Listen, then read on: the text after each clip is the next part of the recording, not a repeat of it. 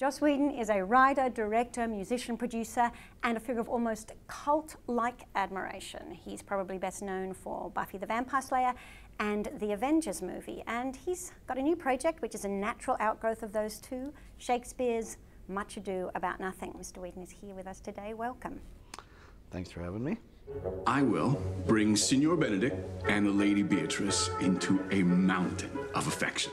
You're known actually mostly as a writer. Why take on Shakespeare where you don't actually have control over the material? Well, I don't know many writers who don't revere his works. I grew up listening to them, reading them, seeing them, and you know, it's been a passion of mine for a long time. I had friends come over to the house to read the plays, and you know, it's exciting to be able to have my time, my turn at interpreting his work. As I recall, you shot this in your own home, like on the break you were contractually obliged to have after shooting The Avengers. Actually, I shot it in my own home on the break that I fought tooth and nail to get from The Avengers, which was officially 1 week.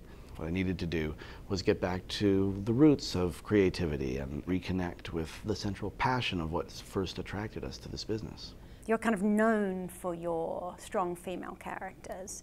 But there's an interesting creative tension there because often the females in your creations, they meet really ugly ends. Is there a disconnect there?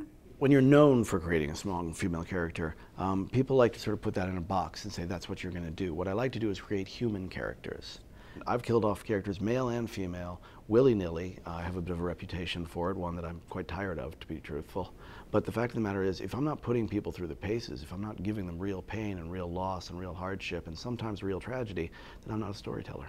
You are the son of a TV writer and I think the grandson of a TV writer. So were family get-togethers, were they like, okay, I'm not sure you've quite found the comic sweet spot yet for that joke? Or I mean, was it a lot of the discussion of the business? No, you know, it really wasn't. What it really was my dad and his comedy writer friends all milling about till all hours, just being incredibly funny, and me just sort of hanging out with them, waiting for the day that, you know, I would make them laugh. And, you know, every time you did, you scored a little hit. You're just like, yeah, that's right, I'm in the tribe. Buffy the Vampire Slayer was kind of seminal in that it was kind of big before vampires were big, and it was kind of big before we had such strong female action heroes. Do you think it fed into that, or were you sensing it in the zeitgeist? I had a need to see a girl fight monsters and not die. I had a need to see somebody's high school journey writ large. Vampires are a wonderful metaphor because they're the other, you know, the sort of monstrous, isolated creature, but that we all can relate to, especially when we're in high school. But they happen to be the most beautiful, sexy, perfect, usually sort of vaguely wealthy and well-dressed version. It's not, you know, we're not up there with our hunchbacks ringing the bells. You know, we're not in the zombie bad exactly Phantom of the Opera. It's like, no, vampires are, you know, are Frank Langella. That's who does it for you, Frank I'm sorry, Langella. honestly, Frank Langella's Dracula is still the hottest vampire on record.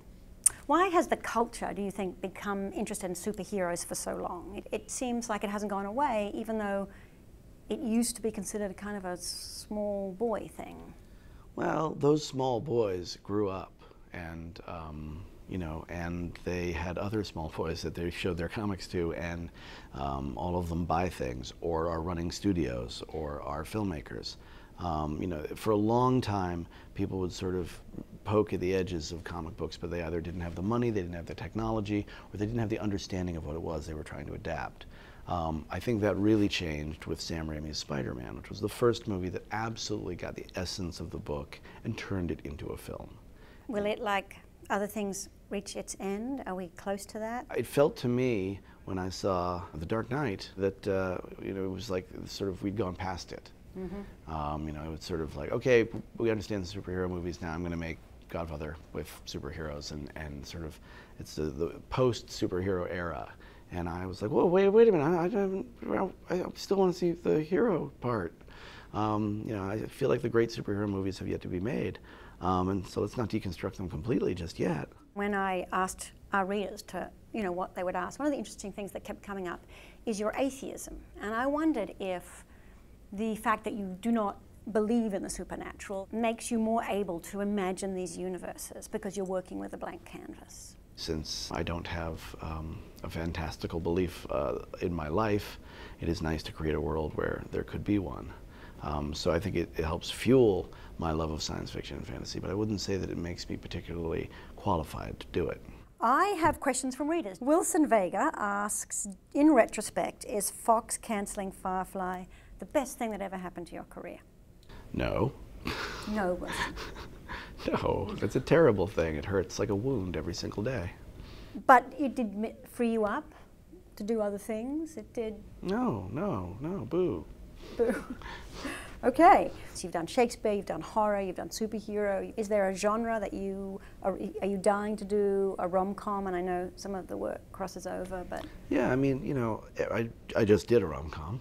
And I did, in fact, the rom-com. But do you consider that the rom-com even I do. more than I think that it's Taming of the Shrew? Or? Oh, much more. I think Much Ado is really the you know, the granddaddy of all modern romantic comedy. You know, I would love to do a straight-up period drama, you know, with some empire dresses and, you know, some swords and manners and stuff like that. British actors. Probably British. Probably they'd be British. On that note, Mr. Whedon, thanks very much. Thank you.